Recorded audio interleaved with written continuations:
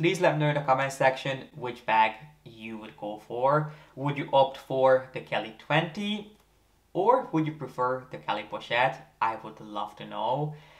Me personally,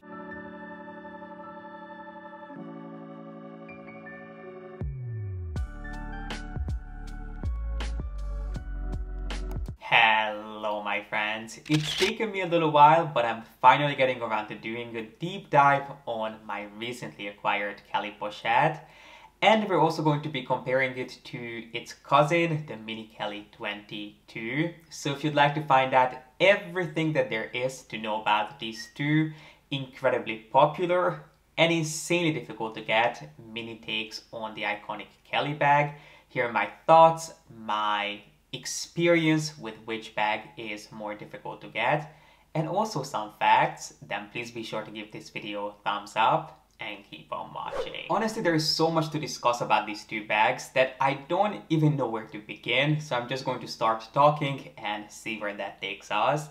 But I think the first thing that would be great to clear up before we get any further is the naming of these two bags, because that can get quite confusing. So technically the official name of this bag is the Kelly Mini, but just like most people online, I myself call this bag the Kelly Pochette. And then if you look at the box of this bag, which I usually just call the Kelly Mini, the official name of this is the Kelly Mini 2 Mini. So this is the original Mini Kelly, and then this is the reinvented version of it, which launched initially as a limited edition bag back in 2015. But most people these days refer to this as the Kelly Pochette, which is what I'm going to do moving forward. And this is what people call the Kelly 20 or the Mini Kelly, or the Mini Kelly 2, which is technically the correct term. But just to make things simple, I'll be calling this the Kelly Pochette and then this the Mini Kelly. So I think what we should do is we should start from the outside in, and let's discuss some of the things and main differences that you'll see on the outside between these two bags. And then we can go on the inside, get into what fits in each one, which bag is more difficult to get, some styling, and my personal thoughts and experiences. But I think the first thing that will stand out to you the most is the difference in size. Even though they're technically considered both a mini bag, this is actually not quite as mini as you would think it to be, because the Kelly Pochette measures 22 centimeters at the base, and as you probably guessed, the Kelly 20 measures 20 centimeters on the bottom of it. Now, it's not only the base that is quite different. As you can see, the Kelly Pochette is quite a bit larger, and 2 centimeters makes a huge difference when it comes to bags of this size, but it also just looks more spacious and just larger at the end of the day. Obviously, because the bag is longer, they wanted to keep things proportionate, so they not only increased the length of the bag, but also the height of it. And to be really honest with you, simply because of the structure of the bag, that 22 centimeter is so much easier to take advantage of than the 20 centimeters in this. Because even though these bags don't technically have a return or a Cellier name assigned to them, if you wanted to guess, both of these would be a Cellier structure because the stitching is on the outside. And the Kelly 22 is a true Cellier bag. The stitching is on the outside and it is really quite rigid and structured, which makes it quite difficult to get in and out of the bag. And you can really not get into the corners and take advantage of every single centimeter of this bag, which you kind of would want to when it comes to a small bag like this. But when it comes to the Kelly Pochette, even though the stitching is again on the outside, this is just a lot softer and sort of squishy, which means that this bag is so much easier to open and close and get in and out of, which allows you to really peg this to the brim without going overboard. Whereas with the Mini Kelly, it's a little bit more difficult to control. So yes, technically there is only 2 centimeters difference between the length of these two bags. That 2 centimeters makes a huge difference, especially because of the structure of these two bags. But I'll again check the sticker of the box or maybe even the receipt. I'm pretty sure you don't get told that this is a Cellier bag, whereas when you buy this, I don't think the box says cellier, but the receipt might. So I'll have to double check, and if I'm mistaken, I'll correct myself on the screen here. But I'm pretty sure that Hermes calls this a cellier, whereas for this one, they don't give a proper sort of grouping. But I would agree with that. This is an actual cellier. This is how you would imagine a cellier bag looking and feeling like. Whereas this one is kind of in between in terms of how it feels between a return and the cellier bag, even though the stitching is technically on the outside.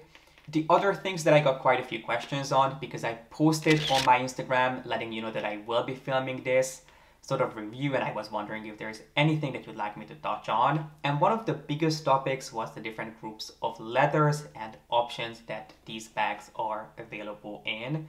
So let's start with the Kelly Pochette, because the Kelly Pochette is going to be much easier. Currently, the only non-exotic leather that you can go for in this specific bag is Swift, which is this one. And I was quite apprehensive about getting a bag in Swift. The only bag that I would have been willing to get in Swift was this bag, just because Swift is such a soft leather that it's not the easiest to look after. But I was actually at an event a few weeks ago, and I met, I believe she was one of the managers of the Faubourg store at, obviously, Hermes. It was an Hermes event. And we got to talking about the different leathers. She complimented my bag, so we got talking about the Kelly Pochette, the idea of it, the different leathers that it comes in. And I told her that I absolutely love this bag. I had been waiting for this for a long time, but I was a little bit nervous about getting a bag in Swift. But what she said, and if anyone she would know, if you've been to Paris, you know how ginormous the Faubourg store is. That's the mothership of everything Hermes. And to this day, I believe they create their saddles on top of the store, on one of the top floors. Anyway, we got to talking about this bag and Swift, and she said that yes, Swift is quite a delicate skin, but if anything was to happen, there's a lot more that a craftsman can do with this to correct it and bring it back to life than they could do with something like Epsom. So yes, of course you want to be careful with Swift leather because it is delicate at the end of the day, but now we have verification that it is indeed something that Hermes can take care of really nicely, which I have no doubt about because I've really seen them do some true magic. So Swift is the only leather that you can pick this up in. That's not the only regular leather that it was available in the past. In the past, this also came in Epsom, but now if you wanted to get this bag in Epsom, it would have to be a special order bag. And then when we move on to exotic skins, this bag you can get in ostrich, lizard, as well as alligator, both lisse and matte. So that are your leather options when it comes to this piece. Now when it comes to the Mini Kelly 22, you have a lot more options. This bag pretty much comes in every single leather that you'd want it to come in, that you'd expect a cellier bag to be launched in. So of course Epsom is the most popular and my personal favorite, but it also comes in goatskin, it also comes in box. I've also seen it in Bavarian. Those are, I think, the main sort of regular skins that it comes in, and then it also comes in all the exotic skins that the Kelly Pochette comes in. So alligator, ostrich, and lizard are all options available for you. One of the biggest differences that you'll notice on these two bags is the handle. So as you can see on the Mini Kelly, the handle is a lot more structured, and it is almost exactly the handle that you are used to seeing from Hermes on their larger bags. Whereas on the Kelly Pochette, the handle is completely different. It's much more simple, and it's also attached to the bag in a different way. As you can see, it is completely stitched down here. Whereas on the Kelly Pochette, just to make it multifunctional, it is actually mobile. So you can either push it down and then it goes almost completely flat, or you can push it up, and the only things holding this onto the bag are these two little bands that are made of the exact same leather as the bag itself. I personally find this a lot easier to hold and use than the Mini Kelly. I don't think I've ever struggled with this, but because I have larger hands, it is not, I'm not gonna say it's not easy to hold on to because it is, but if I had to choose between the two, This is just a little bit more ergonomic, although I'm not sure if that's the proper term for this scenario, but you know what I mean. This is just easier to grab, whereas this one is a little bit smaller just because the entire bag is a little bit smaller. You can of course hold on to it like this, but this is going to be a little bit more user-friendly in my experience. But then other than that, the bag itself looks identical. You of course have the Kelly twist closure. I mean, it wouldn't be a Kelly bag without it. You get the two sangles.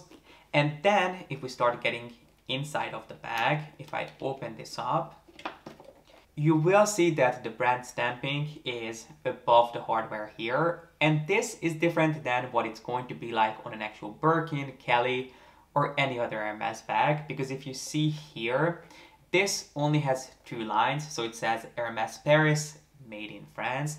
Whereas on a regular Hermes bag, it would be three separate lines. And then if I show you what it looks like on the Kelly Pochette, there's actually no hot stamp above the hardware just because it's so close to the top of the bag. So instead they put the branding on the inside and you do get the actual proper three-line Hermes branding, which says Hermes, underneath Paris, and then underneath that made in France.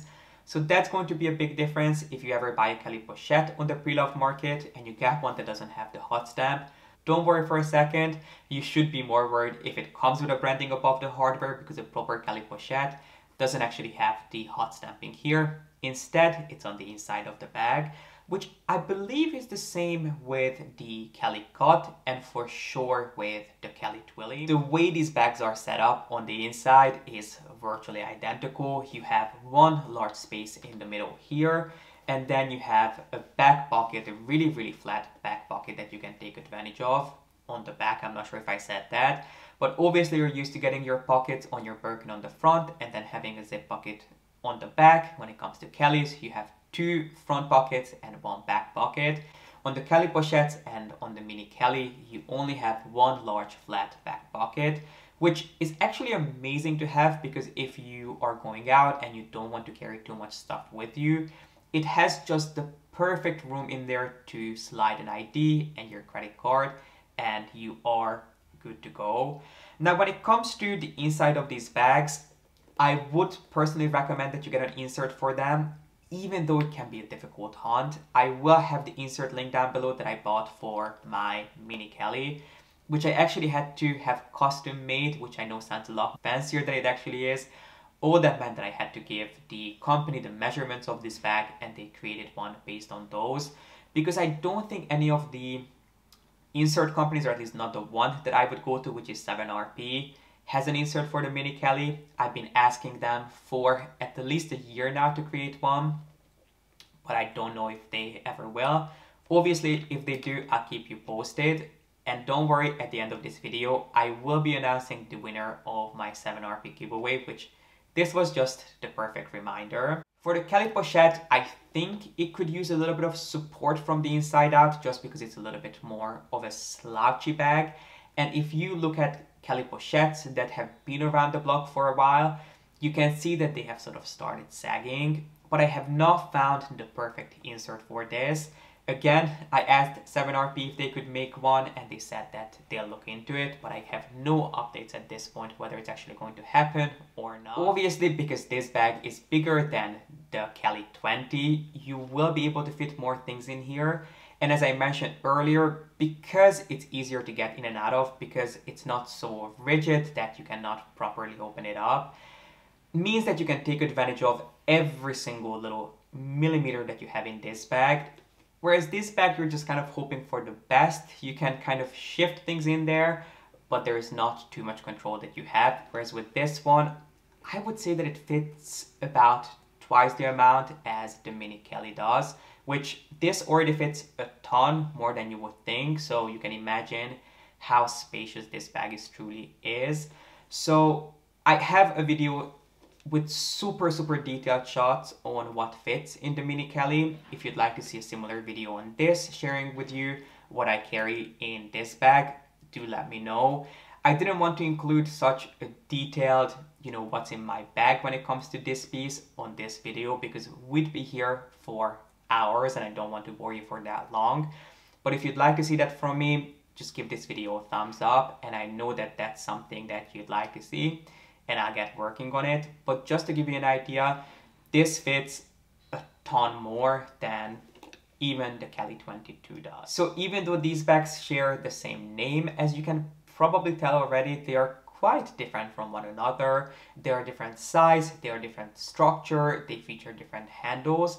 But I do think that still the easiest way of telling a Mini Kelly apart from a Kelly Pochette, other than by looking at the handle, is to see if it comes with a shoulder strap or if it doesn't. Because on the Kelly Pochette, there is just no way for you to put a strap on this, unless you want to come up with some tricks, which I'll move on to in the styling part. A long story short, don't put a shoulder strap on this.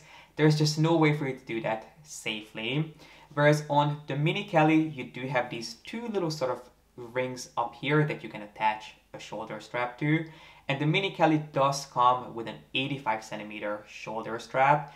And that's why I said at the beginning that if you're asking for a Mini Kelly and you're not quite sure how to clarify which bag you'd like, obviously the best person to ask, the best resource to help you clarify things is the person you shop with. But if you'd like to be confident about what you're asking for, just say whether you're looking for the Kelly Mini with the shoulder strap or for the Kelly Pochette without the shoulder strap, because I think that is going to be the key difference that makes these bags so different from one another, which some people will love, some people will hate. So the shoulder strap that comes with the Mini Kelly is 85 centimeters. If you watched my recent unboxing, you know that I ordered a longer strap, which had to be custom made by Hermes, which I have been incredibly happy with, because I not only love using this bag as a clutch bag and holding onto it like this, but I find it so incredibly convenient to have a shoulder strap for this piece. Whereas you don't have that for the Kelly Pochette. So if you're someone who doesn't like holding onto their bags, you're going to dislike this bag. It's really as simple as that. Because you either have to hold on to it like this, you can kind of put it under one arm, but because it's in a Swift leather, it makes it a little bit slippery. It does kind of move around. Or you can obviously hold on to the top handle. But if you want a bag that you can use hands-free, I'm just going to put it out there and be honest with you, don't get this, you're not going to like it. I have traveled with this bag. I've been using it at least a couple of times a week ever since I got this. So I do have a true feel for what owning this bag is like. And there was really only one time I found it annoying. I went grocery shopping one day and I had this bag with me, and it got quite annoying because you constantly had to hold on to it. I didn't want to put it in my basket because there was, some vegetable stuff at the bottom of it. I didn't want it to get dirty or wet. So that was really the only time that I was kind of like, I do wish this bag had a shoulder strap. But just know what to expect. This bag does not come with a shoulder strap. So the only way for you to use this is either to hold on to the top handle or use it as a clutch bag like this, which is personally what I prefer. Whereas with this bag, obviously you can hold on to the top handle. You can use it as a clutch bag if you want to have it be appropriate for a more formal setting, or you can easily attach the shoulder strap that it comes with, or you can obviously buy an additional shoulder strap from Hermes. You don't have to do a crazy amount of research online to find some resources on how to turn this bag into a Mini Kelly by adding a shoulder strap onto this. But if you ask for my thoughts and my opinion and what I'm going to do with my bag, I am not going to put a shoulder strap on this, just because this bag is so soft and so delicate and fragile that you can do quite a bit of damage by adding something like a chain onto this bag. Some people at Hermes will even tell you that you can buy a farandole necklace, or you can buy a shoulder strap, clip it on the inside and then add it onto this bag, which if you're going to do something, do the leather strap, because I think that would do the least amount of damage. Or you can do a maxi twilly and use that as a strap. But I wouldn't do a chain. I wouldn't even really do a belt. I personally just wouldn't add a shoulder strap onto this in any way, because it's a trick that you guys know I love. I love using my Kelly wallet, my Constant Slim as different things and making them multifunctional. But I do think that you could do quite a bit of damage on this bag if you try to use this as a crossbody bag, because number one, it's quite a large bag which you can pack, and if you do, this will become quite heavy. And then the other thing, the reason why I don't think this bag would be able to take it, unless you're doing it for a picture or you're going to an event with virtually nothing inside of your bag, is because this bag is so soft that I don't think that this part of the bag would be able to take it. You can feel that there is some sort of a reinforcement up here just because of the handle, but I do think that these parts would start sort of peeling up if you used a handle or something like that on it, especially if you're using a chain. You can actually rip inside of the leather. So personally, I just wouldn't recommend that you put a shoulder strap onto this. If you'd like a shoulder strap, go for this bag, go for a Kelly 25, which does come with a shoulder strap. Maybe even go for a Kelly Dance if you like the way it looks. But this and a shoulder strap, those things just don't go hand in hand. Based on all of this information, please let me know in the comment section which bag you would go for. Would you opt for the Kelly 20 or would you prefer the Kelly Pochette? I would love to know. Me personally, even though I'm extremely grateful to have both of these bags in my collection, I have bought 3 of these in total and I have only found obviously one of these bags that I enjoyed. Based on what I know today, even though I love both of these designs, I do think I have to go for the Kelly Pochette. Yes, I found it kind of not annoying, I think that would be a strong word to use, but I found it a little bit inconvenient to use once during the past 2 months. So yes, it doesn't have a shoulder strap, but just because of the proportions, the shape, the structure, and how easy it is to use, I think I would prefer this bag. And moving forward, I think this is the bag that I'll be asking for over the Mini Kelly. I love both of them. As I said, I'm still a big advocate of this bag. I think you can do a lot more with this than you would think because it fits a lot more. It's more appropriate than a lot of people assume when they first see this bag. But for me personally, just because it's so user-friendly, I think I would go for the Kelly Pochette because it's just easier to get in and out of, and you can really take advantage of every single corner of this bag. Now, unfortunately, you're not going to be happy to hear this after what I just said, but in my experience, the Kelly Pochette is much more difficult to get than the Mini Kelly. Some of you were kind enough to share with me your intel and your insights into the local boutiques. Some of you said that this is easier to get in your country, while others said that this is much easier to get than the Kelly Pochette. I can only share with you my experience of shopping in the US and in Europe for these 2 bags. And let me just tell you the numbers and you can decide for yourself what you think.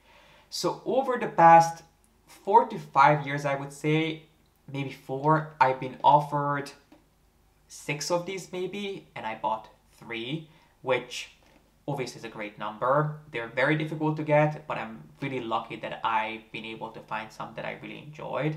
Whereas when it comes to this bag, and even though this was the bag that I would have preferred over this one, I've only been offered a couple of these. Neither of the bags that I was offered I would have considered, even though I was beyond grateful because I know how difficult these bags are to come by. But I think one of them was in a red shiny alligator, and then the other one was maybe a pop of color. Neither one of which I would have been interested in. So that should tell you that I was able to find 3 of these that I liked, and I found one of these. So I don't know, this has been my experience, and based on that I would say that this is more difficult to get. And on top of that, if you look on the pre-loved market, if you're looking for this bag, even though you won't see a ton of this, and even the ones you will see have probably been sold, because as soon as any one of these hit the pre-loved market, they go almost immediately. But they do have some of them out there, whereas when it comes to this bag, you rarely see this pop up on the pre-loved market, on the resale market, and you rarely even see this bag as a display piece or even as a piece that they display in their windows, which just tells me that they probably put this style on the back burner since this launched. Obviously, this piece launched in 2015 and it was supposed to be a limited edition bag. And I do find that since this bag has been around, I've been seeing less and less of these. Now, I do have a hunch or a suspicion or a conspiracy theory, but this is not a fact. I don't want to start any rumors, but I do have, this is just something that is in my head, but I do believe that at one point the Kelly 22 will be discontinued. It's not going to be today, it's not going to be tomorrow, it might not even be this year or this decade, but I can't see Hermes discontinuing this at one point, whereas I don't think it would happen with the Kelly Pochette. So if you love both, maybe you want to go for this first and then have this as your second bag, obviously given which one is easier to get. But personally, if I could only choose one, for me, I think the Kelly Pochette would be the winner. And before I let you guys go, I wanted to announce the winner of the 7RP giveaway. If you have not been aware, I've been doing a giveaway with 7RP for just about the past 2 weeks. And we finally have a winner. Even though I haven't picked the person yet, because this video I'm filming a few days before it goes live.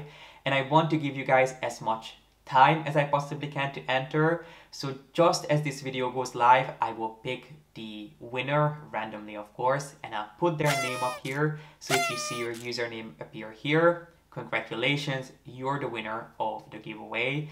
Please make sure to get in touch with me within a couple of days. You don't have to send me any of your personal information. All of that will go directly to 7RP.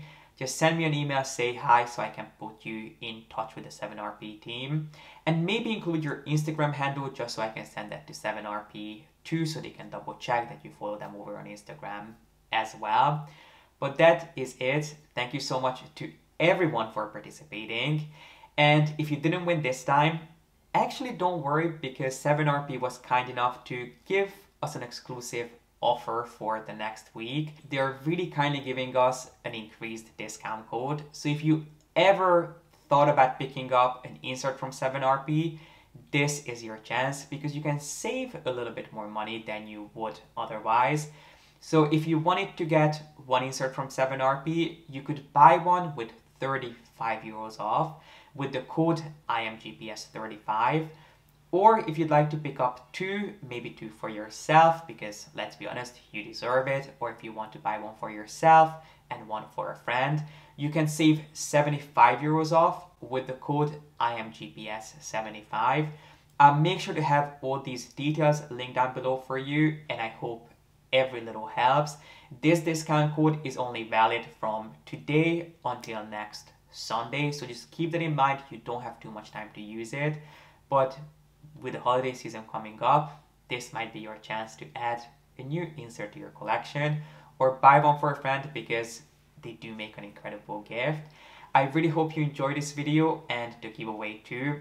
Thank you so much to all of you for participating, and to 7RP for helping me host it, and congratulations to the winner. If you enjoyed today's video, make sure to give it a thumbs up and don't forget to subscribe. And as always, thank you so much for watching. I appreciate you being here, and I hope to see you back here with a new video really, really soon. But for now, bye.